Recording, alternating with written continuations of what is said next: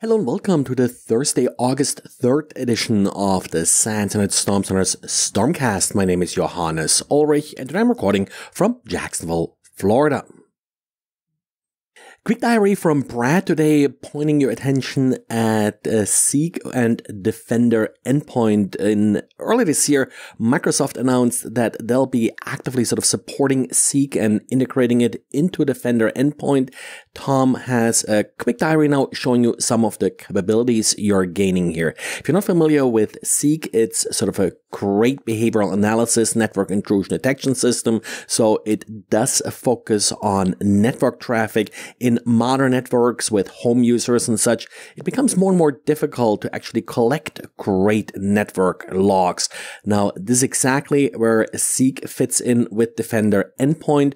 You can install it on your endpoints, so even if users are working from home and such, collect the Zeek network data and then include it in your hunts and incident response, which is exactly what Tom is talking about a bit here.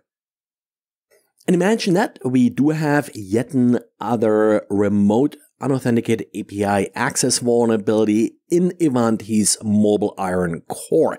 Yesterday, I think it was just that I mentioned the second vulnerability, which was not really all that severe. It was this arbitrary file write vulnerability after you have admin access.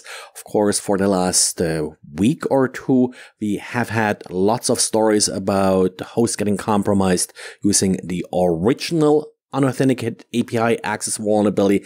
This is now a new one, CVE 2023-35082. CVSS score is a perfect 10. Luckily, this time Ivanti is a little bit ahead of the curve and they did identify this vulnerability, as they state, as part of work on a product bug. So not yet exploited, no exact details yet publicly known. And the patch has been made available with MobileIron Core 11.3.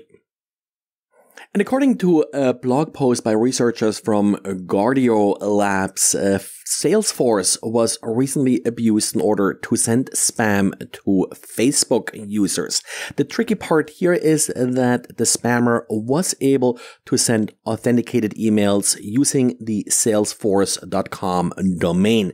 Apparently a problem was in one of Salesforce's system. It was possible to essentially spoof email addresses, which then allowed an attacker to more or less relay emails through the Salesforce system claiming to come from salesforce.com. And since they did now originate from legitimate Salesforce servers, standard anti-spam, anti-phishing features did not catch these emails. In some cases, apparently Gmail, they were even marked as important because, well, Salesforce is usually considered a trusted company.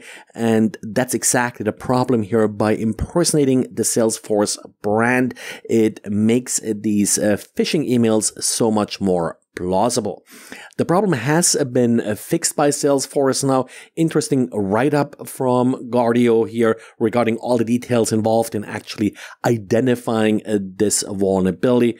Part of the problem, of course, is that Salesforce does deal with a lot of emails and does allow organizations using Salesforce to basically set up their own email response and such.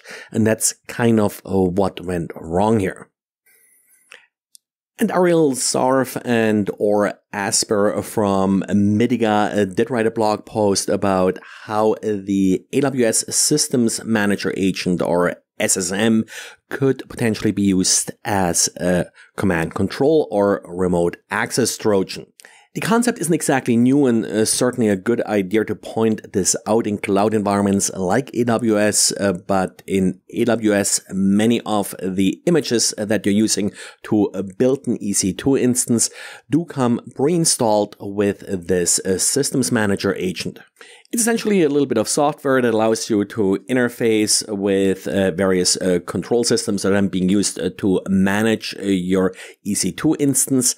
The problem, of course, is that since this is a trusted binary that has to run with elevated privileges because it does have to manage the system, it's also abusable by an attacker who gained a foothold in the system to essentially now use this agent against the victim by basically just using its functionality to remote control the system. Pretty neat trick. Like I said, not fundamentally new. We have seen similar things like this also in on-premise systems and such with sort of similar systems agents installed, but definitely something to keep in mind if you are running in EC2. If you're using another cloud provider, well, just translate that for whatever systems agent this other cloud provider uses. Interestingly, I often see malware specifically disabling some of these agents for Alibaba for some reason. Don't really seem so much for the other cloud providers, but of course, these system agents can also be used against the attacker by collecting, for example, data from systems automatically in order to identify if they were compromised or not. Well, and that's it for today. Thanks for listening. Did I miss a story? Well, please let me know if there are any stories I missed or anything I should talk more about. Thanks, and talk to you again tomorrow. Bye.